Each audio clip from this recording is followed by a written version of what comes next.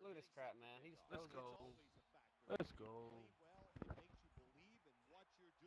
Let's go. TD. It's hot for the street. Get some fucking D. Look at the D you're running. I wouldn't even pay attention to what this formation is. Get some D, bro. I did. What is going on, y'all? It's your boy Takeaway here. Now as you can see, my dude Zeddy playing my dude ASAP, and Zeddy coming up with another excuse. Nah, but this is week 3 for my franchise game. I just decided to upload this now, do that week 4 is out, just to update you guys and have everything on set. And this is a bad start. This is one of my few picks I've thrown in like my last couple games, and that was just a bad read. So I have no excuse for that. Just a bad read. I wanted to talk about Madden Ultimate Team real quick because I actually made a video before, but it got lost. I was just talking about Ultimate Team and the fact that the competition is just bad. Like, it's no competition in Ultimate Team. And I haven't even been getting coin games, but oh, look at McMillan, man. He had a good game today, man. He messed up a lot of passes today. But yeah, back to Ultimate Team conversation. I feel like it's not a lot of competition in there. And maybe the only competition you may get is coin games, and sometimes even that is not competition. But I've got very few coin games, but I'm not feeling that there's no, like, there's no competition. I think like ranked games is probably better competition, due to the fact that the higher you get ranked, the more competition you are. That's what you would think of Ultimate Team, but higher you get ranked, I mean, you could be playing some dude that got the game for the first day, his first Ultimate Team, doesn't even matter. So I just think it's not, all that too fun.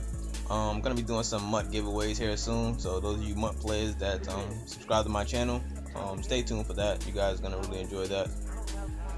But as you can see, I go up 12-0. I did go for 2 every single time and didn't get it, so that's not a big deal. Go for 2 every time.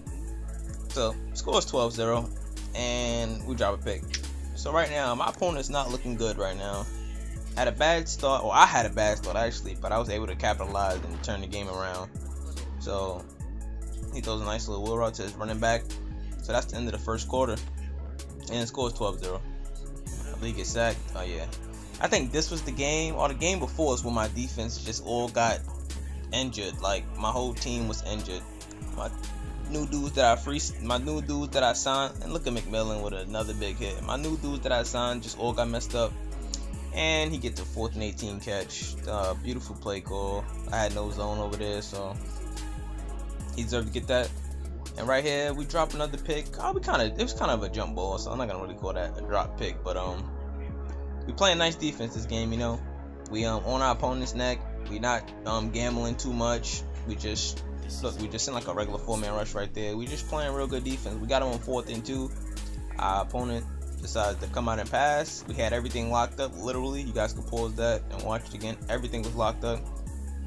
Right there, I had wide open right there. I didn't see that until I was editing the video.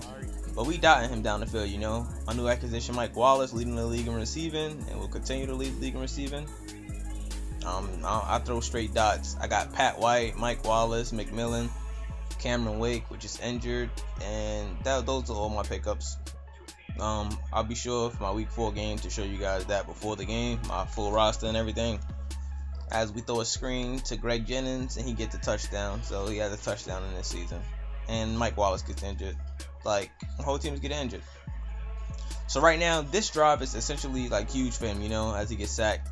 He needs to score. I think he gets ball and a half. He needs to score and put some points on the board, because if he don't put no points on his board, I'm not gonna lie to you, this game is over.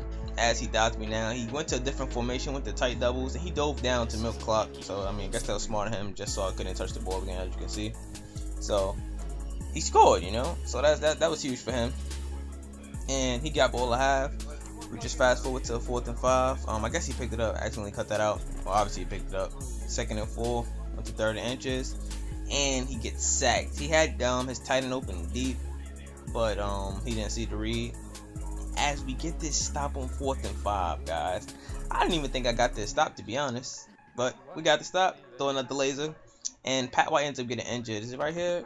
Yeah, man, he deserves to get injured for that. That's a big hit. So, but I gotta realize, like, this season they get injured, they actually injure for the season and stuff. So I gotta be careful, you know, when the game, you know, like when games are when my opponent's getting blown out, if I am blowing people out, that I need to take people out the game because I do not want to lose my quarterback as I give up a kick return, man. So he needed to score quick, and he got a kick return. My weakness of my team is my linebacking core. My linebackers are all terrible. That's what I need, some linebackers. They are all terrible, like all of them.